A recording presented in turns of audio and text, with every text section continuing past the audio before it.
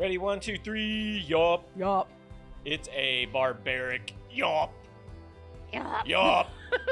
That was horrible. No. We yop in the face of fear barbarically. Barbarically. That's from my favorite movie. Well, it's not your favorite movie necessarily, but she can sit there. I have watched it many times, though. Yeah, Dead Poets Society, where he talks about a barbaric yop. And anyways, I hope you get that reference. But look, man, we're going to have a good time in God's Word. It's a No Fear Friday. That's why we have this barbaric yop that we do to start every Friday show. Because we yop in the face of fear with the faith of the Son of God. Let's do it. Amen. It's way to get your courage up. Yop, try it. Where are you? Wherever you are. Get somewhere where you can yop. Come on. Do it with us. Ready? 1, 2, 3. Be right back. I was in a yop. Yeah.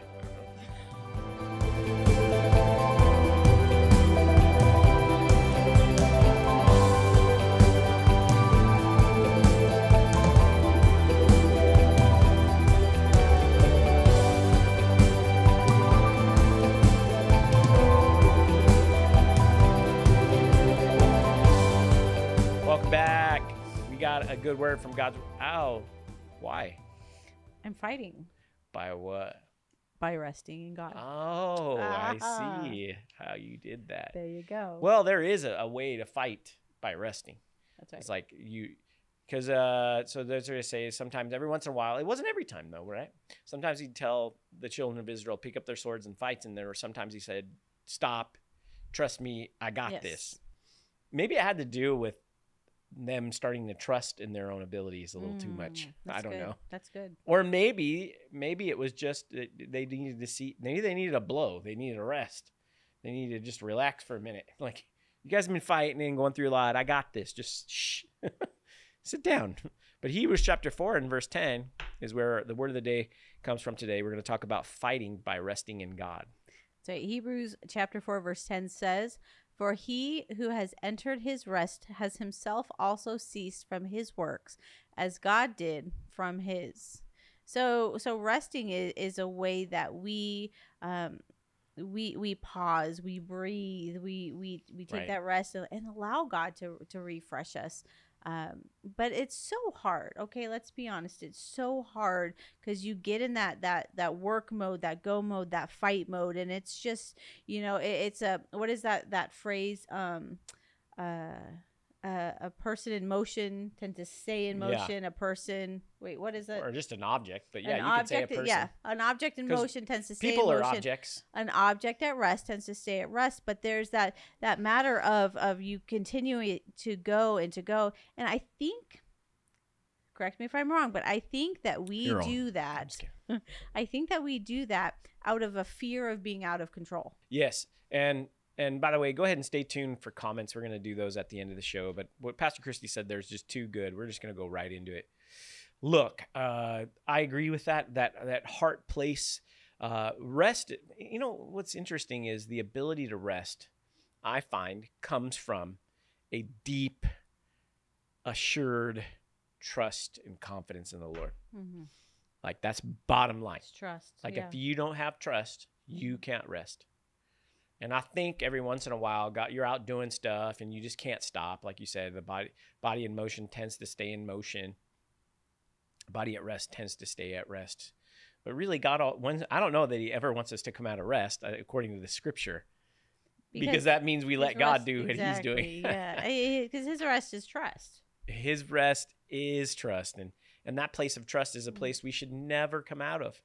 And so I think it takes an attentive ear to the voice of the Holy Spirit, because by nature we are to fight by faith. That's part of your DNA as a Christian. And there's different ways to fight. Sometimes the Lord will say, like he did to the children of Israel, like, lay down your weapons, just watch me deliver you. One time he confused the enemy. The enemy was out there doing crazy stuff, and the enemy beat each, it was like a liar. He was beating himself up in the bathroom. I'm kicking my own. Right, I'm kicking my own butt, but except he didn't say butt. No. We're not allowed to say that word. Wait, butt or the other one? The other one. Beep. Yeah. You know, but I think that the I think that the enemy would do that a lot more often if we allowed God to take control more often than us trying to fix it, you know? Yeah. I think so many Maybe they could have done that more often than they decided to. Yeah. Well, God still blessed them anyways. Well, that's but I don't know if they enjoyed the ride as much. That's God's grace, you know, no matter what we do, no matter. And I think that that's what we talked about David earlier this week. I think that that's what he understood is it was not about his own performance, because no matter how much he tried, he was going to mess it up, and he messed it up. And I know that that's how we feel a lot of times. You know, I'm trying my best here, but it's messed up. You know, it's not working. It's, you know, and we get frustrated. We get frustrated at people. We get frustrated at ourselves. We get frustrated at situations. We get frustrated at God. And all he's trying to say, all he's trying to say is, shh, I got this. Yes. That's it. That's it. That's the word. That when you, so let's do the easy math here from this verse. You enter into rest by ceasing from your works. So that means it's addition by subtraction. So what he's saying is you take your hands off, you do physically less, you stop overthinking, you stop trying to do it. You say, people, that's a big thing right now. People think, oh, I'm overthinking. I'm an overthinker. No, you're just worrying. You're trying to do it. You're trying to figure out the situation. You're trying to find solutions to something that God says, I got the solution. You just got to stop. Just give it to me.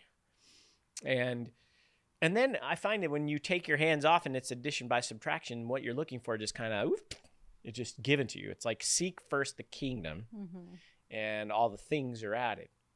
And so let's cease from our works. Let's choose to enter into rest. And as we do that today on a Friday, you're going to find the peace that you're looking for. You're going to find, think of, look, you got to, you know, so oxygen, you breathe in. And we have to breathe out too. Like we can't just constantly, you know, just keep. I'm going to do more. I'm going to be more. I'm going to get this done. I'm going to figure this out. and you just keep taking in. Right. And God says, dude, let me. You know, this verse, for he who has entered his rest, God's rest, has himself also ceased from his work. So remember, it's not about what you can do, and it's not about what you can't do. Amen. God already knows you know, what you can do, and he already knows what you can't do, and he's made provision for both. So do what you can do and let God do the rest. And yeah, and you know, I even think mentally from a place of, I think that's especially mentally. Well, that's one of the places that mental sickness and illness comes from. It's people that are turning to substances and abusing things they shouldn't abuse, and overthinking, overanalyzing, leading to anxiousness and panic attacks and all these other things. It's not it might be a chemical imbalance, but it was induced by the thought life. And so there's a releasing of those thoughts. And we talked about it all week. And if you really want to fight by faith and enter into a place of rest, and which is trust, rest is trust, then you got to praise him. You just got to praise him. You got to thank God. You got to focus on the goodness of God and watch him do all those things. Amen. Amen. And right before we do our confessions, I want to go ahead and our viewers, they give some awesome comments. And so we wanted to share with you some of the comments from our viewers over this last week. So the first one, here we go.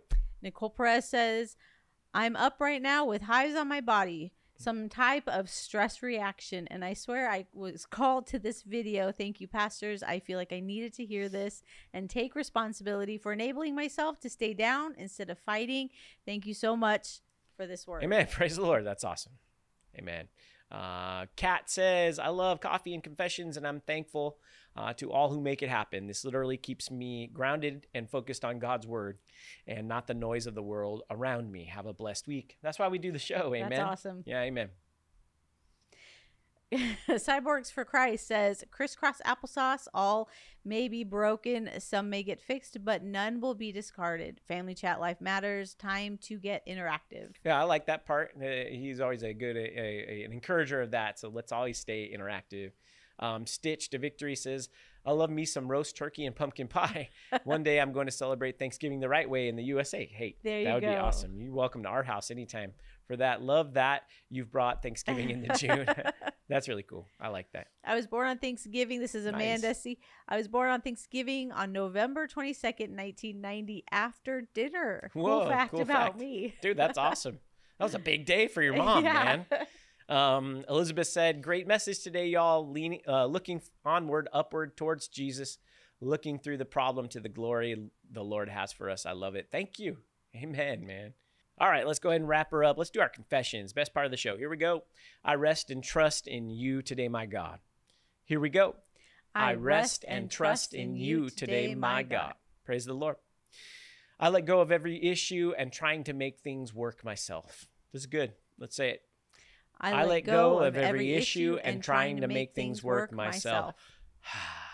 That's like an exhale right there, man. I hope you've enjoyed your time with Coffee and Confessions this week. We look forward to doing this each and every week with you. It's important to us that you are here throughout the summer and a part of this throughout the year, a part of our Coffee and Confessions family. Pastor Christi and I both wanted to just give you a heartfelt thank you for being a part of our virtual family here on YouTube and on Coffee and Confessions. That's right. If you're not a part of our virtual family yet, we would love to have you be a part of it. Just hit the subscribe button and drop your name and where you're watching from in the comments so we can shout you out as a new family member. Yeah, get to church this weekend. We'll see you Monday. God bless you.